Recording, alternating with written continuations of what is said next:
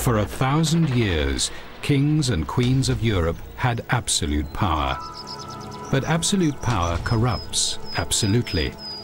Greed, revenge, sex, madness, witchcraft, murder. Every monarch had their royal secrets.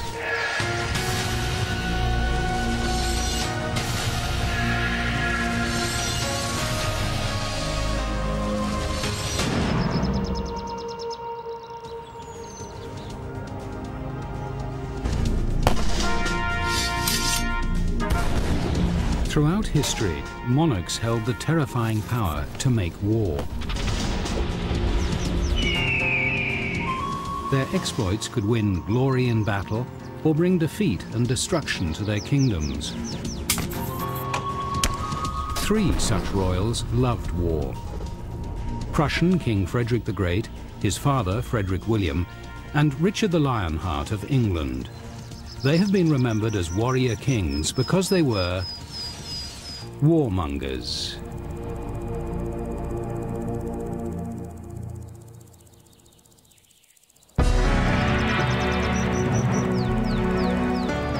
King Richard the Lionheart has always been depicted as a hero in the legend of Robin Hood.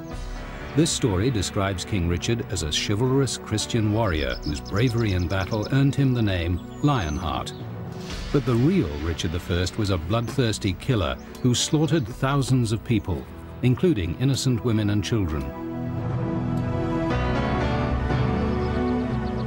A contemporary observer called Richard a bad son, a bad husband, a selfish ruler, and a vicious man. Richard's love of killing and war found an outlet in the Crusades of the 12th century. Since Christian forces captured Jerusalem from the Muslims in the First Crusade, the Holy Land had been in a state of war. The code of chivalry of the time dictated that nobles and knights should defend the Christian world against the infidel. After Richard became King of England in 1189, he had the power to satisfy his bloodlust. Although Richard was King of England, he'd been born and raised in France and was more French than English.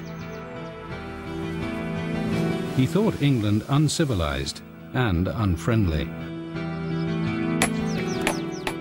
But hungering for war and glory, Richard needed to raise money for a Crusader army to fight the infidel. He began to sell off England. An observer noted, "He put up for sale everything he had. Offices, lordships, earldoms, sheriffdoms, castles, towns, lands, the lot." Richard's own royal treasurer had to buy his position for the huge amount of £3,000, or $1.8 million today. King Richard reputedly said he would even sell off his own capital, London, if he could find a buyer. Once he had bled England dry to raise money, Richard and his army left for the Holy Land to fight the Muslims.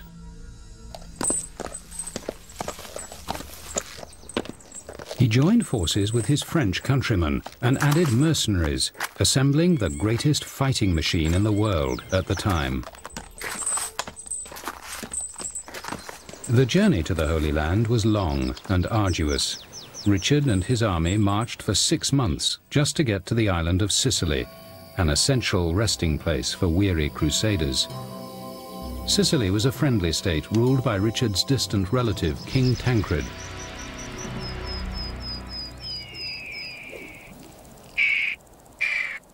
An incident involving a treasured falcon revealed King Richard's vicious nature during his stay in Sicily. In the Middle Ages, falcons were considered valuable possessions for sport.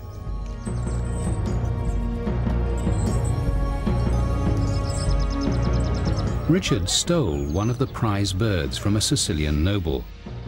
But when the owner asked for the bird's return, Richard was ready to kill the noble. Tancred had to intervene to save the man's life.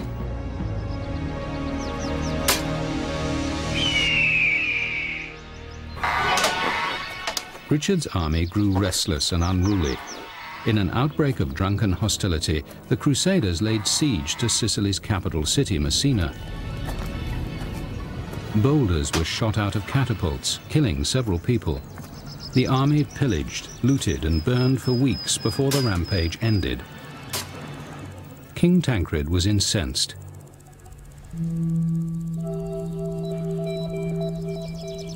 Realizing he had offended Tancred and needing to stop in Sicily on his return journey, Richard made amends by presenting the Sicilian king with a beautiful sword.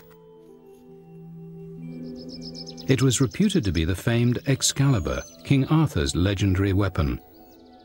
If it really was Excalibur, it was a priceless English treasure. But Richard didn't care. To him, it was just another sword. Richard and his army left Sicily and sailed eastward across the Mediterranean, headed for war. The bloodthirsty king had his first taste of killing before even stepping on enemy soil. As the fleet neared the Holy Land, Richard spotted a becalmed Muslim warship. A crusader dived beneath the ship and drilled holes in its hull. Water poured in, and 1,400 Muslim sailors jumped from the sinking ship. Richard took the survivors prisoner and then ordered them drowned. His ship was surrounded by bloated bodies.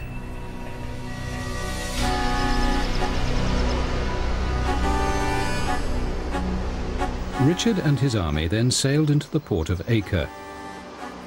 A chronicler wrote, "The shore resounded to clarion calls, the braying of trumpets, and the fearful din of horns, exciting the Christians to fight and striking fear into the hearts of the besieged Saracens, announcing the arrival of a great prince." Richard entered the port of Acre in triumph on the 8th of June 1191, and his army surrounded the enemy garrison. The outnumbered Muslims negotiated a surrender. The terms were simple. Saladin, the leader of the Muslim army, would hand over 1,500 Christian prisoners and return a sacred relic, part of Jesus' true cross, which Saladin was said to have seized. In return, Richard would allow the Muslims to leave unmolested. Saladin released the Christian captives, but the Muslim leader did not produce the holy relic quickly enough for Richard. Secretly, Richard never had any intention of letting the Muslims go free. Slaughtering chained prisoners was easier than facing them in battle later. Claiming treachery, Richard unleashed a bloodbath. The Muslims were taken one by one from the castle and beheaded. For 3 days, a steady stream of prisoners were marched to their deaths in a blood-soaked field. 2,600 Muslim soldiers, their wives and their children, were put to death on the orders of Richard the Lionheart. In the end, Richard's mass executions did nothing to help the Crusaders to win a war that was to last another 100 years. Richard and his army were locked in a military stalemate and were forced to turn back towards home. On the way, King Richard and an armed escort of several knights were taken hostage for ransom in Austria. Their captors demanded more money than England had in its treasury. Richard's brother John, ruling in Richard's absence, had to increase taxes to pay for his release. It took almost 3 years to raise the money. This act of brotherly loyalty made King John one of the most unpopular monarchs in English history. After his release, Richard made his way back to France. He was never to return to England. Pursuing his love of war, Richard was inspecting a siege at Chalus in 1199, when a 14-year-old boy took a shot at him with a crossbow, lightly wounding him in the shoulder. Richard shrugged off the incident, but the wound got infected. 2 weeks later, the fearsome and bloodthirsty King Richard the Lionheart, who claimed to be of a rank which recognizes no superior but God, died not in battle, but in his own bed, suffering an agonizing death from gangrene.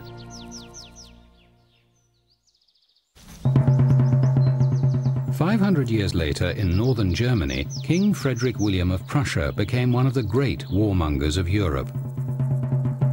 He laid the foundations of modern warfare and built a fearsome war machine, but never used it.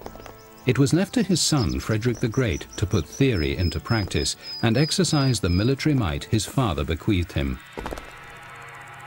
Den Säbel hoch! The elder King Frederick William was fascinated with all things military, but unfortunately his reign coincided with a long outbreak of peace. He and the mighty army he created never had a chance to go to war.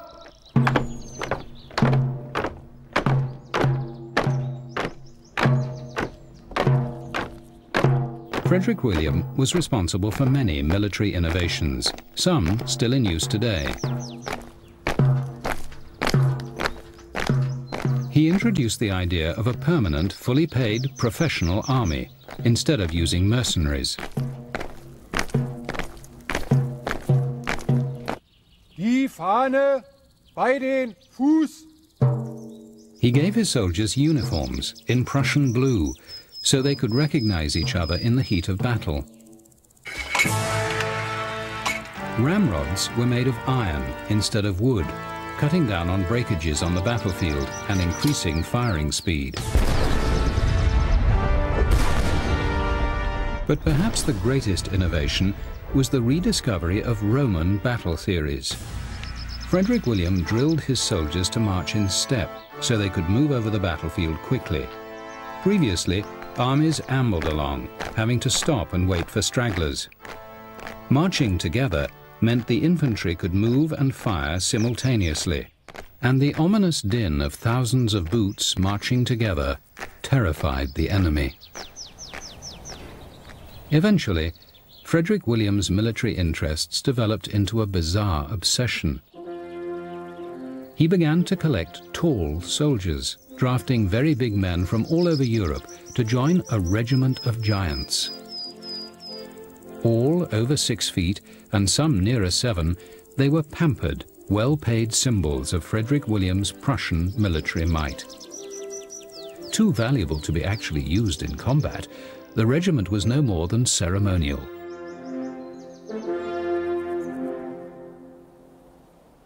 And even the king had to look up at his own giant soldiers, for he was just over 5 feet tall.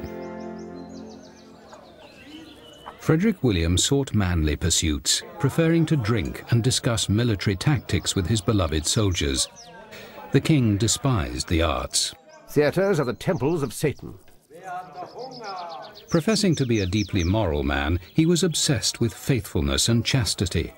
Harlotry is the most terrible sin.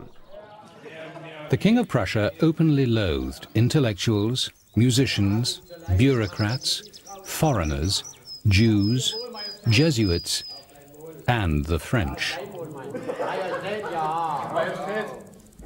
He cultivated the masculine pleasures of drinking, smoking, hunting, and sharing lewd jokes with his tall soldiers.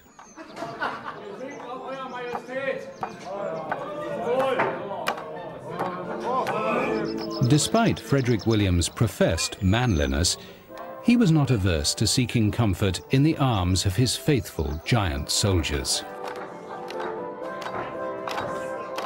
If women weren't available, he would gladly waltz with a grenadier.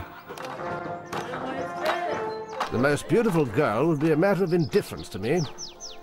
But tall soldiers, they are my weakness. He who sends me tall soldiers can do with me whatever he likes.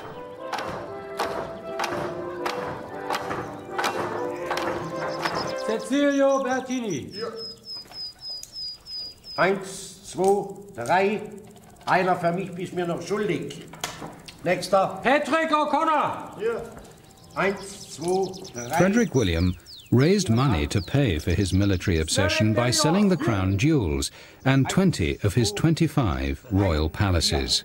He also cut down on servants, obliging the Queen to do her own washing. These miserly actions made Prussia the laughingstock of Europe. But his stinginess was actually a calculated plan, to mask the king's construction of a powerful war machine. In a final letter to his son, Frederick William wrote, "Only under the guise of these spectacular eccentricities was I allowed to gather a large treasury and assemble a powerful army. Now this money and these troops lie at the disposal of my successor, who requires no such mask. Fritz, think what I tell you. Always maintain a good and large army."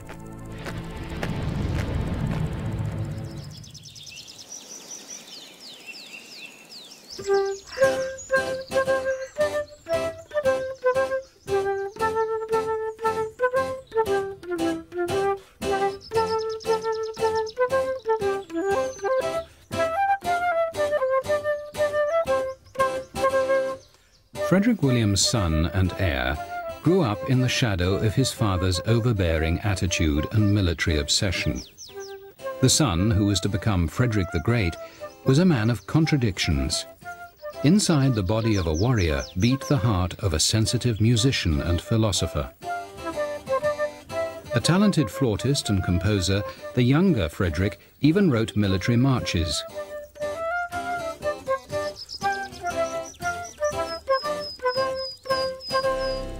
Frederick ascended to the throne after his father's death in 1740. Europe expected the young king would reduce his father's army and pursue an artistic life. But Frederick had other plans.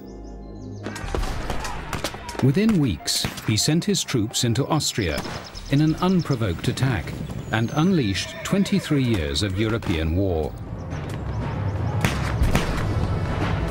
The Prussian army dominated the battlefields as Frederick proved a dynamic and fearless leader.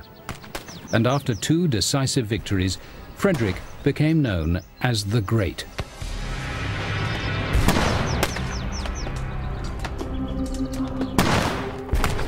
Most generals still observed gentlemanly military etiquette, scheduling battles to begin after breakfast. But Frederick launched surprise attacks, a tactic unheard of in the polite world of European warfare. His father's innovation of lockstep marching made for a fast-moving army, enabling Frederick to carry out maneuvers other generals would never have dared, such as splitting his army to outflank the enemy or sending his cavalry uphill to take higher ground. Fighting both the French and Austrian armies at the same time, the pinnacle of Frederick's military career came in 1757. Though he was outnumbered 2-1, he marched against the French at Rossbach.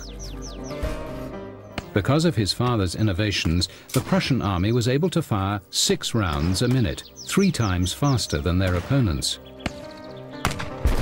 In addition, Frederick realized the enemy regiments were made up of foreign mercenaries. Without a common language, they could easily be thrown into disarray by unconventional tactics. Within 3 hours, the Prussians killed or captured 16,000 enemy, while losing only 500 of their own troops. Frederick next turned his attention to his other enemies, the Austrians. They thought Frederick would withdraw and regroup, but instead, Frederick advanced. Moving with astonishing speed, the Prussian army caught the Austrians unawares at the Battle of Leuthen and quickly routed them. In the space of less than a month, Frederick had defeated the 2 most powerful nations in Europe.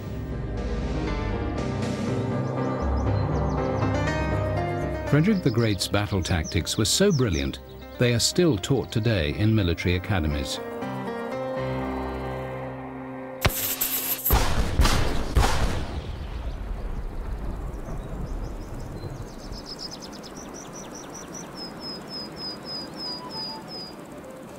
Between military campaigns, Frederick withdrew to his beloved palace, sans souci, which means without a care. Here he could forget about war and indulge his creative spirit. The French writer Voltaire and the German composer Bach were frequent visitors at his court. Presiding over gatherings of intellectuals and artists, Frederick the Great earned himself another title, the Philosopher King. he took up music again, and his compositions were highly regarded. Spain used one of Frederick's tunes as its national anthem for over 50 years, and his flute sonatas are still regularly performed today. His literary output was prolific. He once completed a 36-volume history of the church while besieging a town in Silesia. Here, in Frederick's personal library, are some of the thousands of verses, epic poems, political testaments and military histories he wrote during his long reign. Every single word in French. Frederick felt his own language lacked subtlety and was coarse and vulgar. Not one book in this priceless collection is written in German.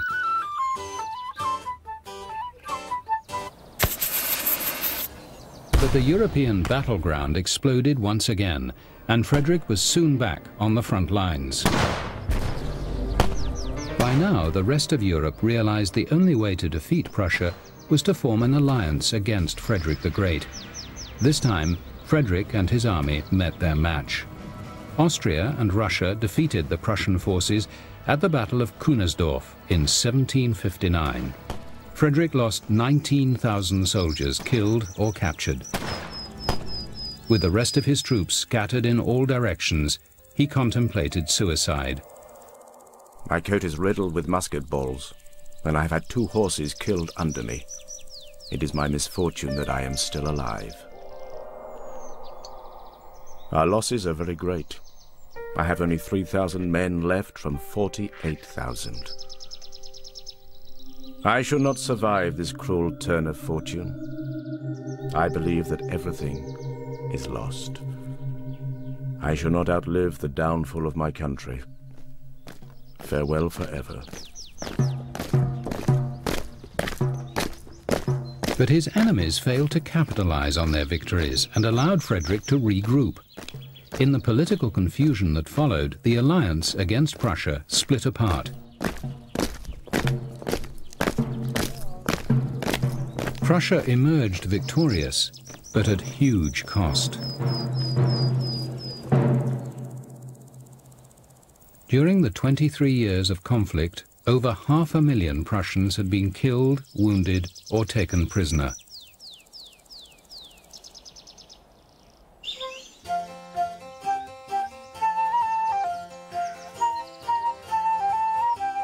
Frederick the Great lived out the last 20 years of his life at Sans Souci, without a care.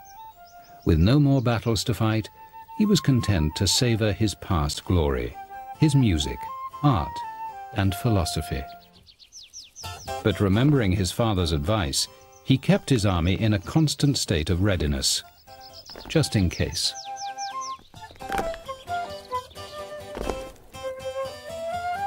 Before he died in 1786, he predicted, Let me tell you how it will be after my death.